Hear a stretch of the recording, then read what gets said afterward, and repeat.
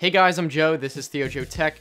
Have you ever heard of MKV, AVI, MP4 files? Well yeah, those are codecs, right? No, they're actually not. Those are things called file containers. I wanted to go over some misconceptions, hopefully quickly, about what a codec is, what a file container is, just so you can be aware of the different types of files, so the next time you go to make a video or encode or convert a file, anything like that, you'll know what you're talking about. So I just mentioned two things, a codec and a file container.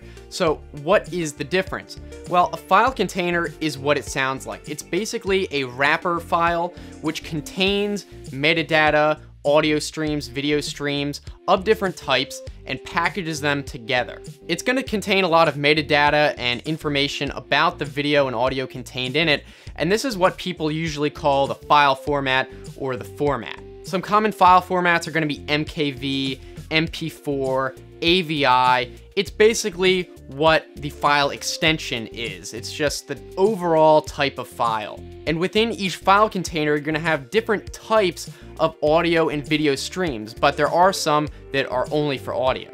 Each video or audio stream, which you can think of as the actual video or audio, is going to be one of different coding formats. You can think of the coding format as the actual type of video or audio within. Now, there are a couple that you might know, such as MP3 audio, H.264 video, VP9 video, MPEG-2 video. So while we have the file format, which is the overall file type, we also have the coding format, which is the type of individual audio or video stream within. So then what's a codec? Well, the codec is actually the software that is used to encode or decode the media.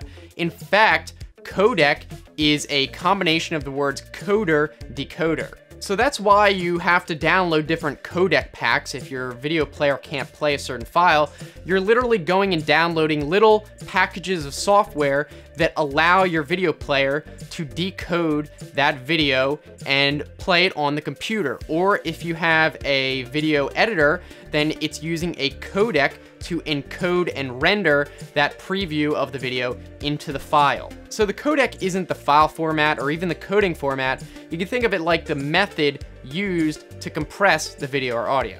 So let's take, for example, H.264 video. This is a very common format used in the MP4 file container.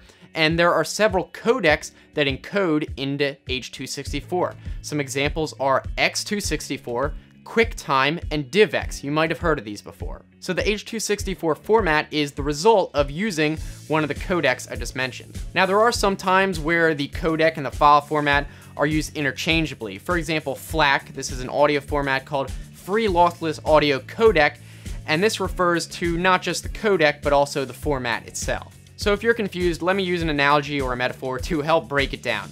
Take, for example, the English language, or any language really. When we say English, we're technically referring to the set of rules we use to convert ideas into sounds. So you can kind of think of this like the coding format. It's standardized. And our brain is kind of like a codec. It takes ideas, which is one format, and converts it and encodes it into another format, which is English or another language, and it can also decode words from English into thoughts. So it's like a codec. So basically in this video we talked about three things: the file containers, the codecs, and the coding formats. The file container is just kind of like the wrapper, which stores all the information in a standardized way, such as subtitles, the video stream, the audio stream, and other info. The coding format is the form which the audio and video is stored in, and then the codec is the piece of software that converts to and from the different coding formats. So I think that clears things up. I want to hear what you guys think about this video. You can give some feedback in the comments section,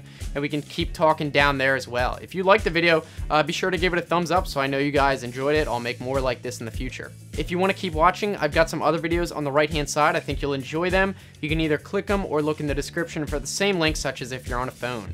And if you actually want to subscribe, I try to make new videos 3 times a week, so I think it should be worth it. So I look forward to hearing from you guys. Thanks for watching. I will see you next time. Have a good one.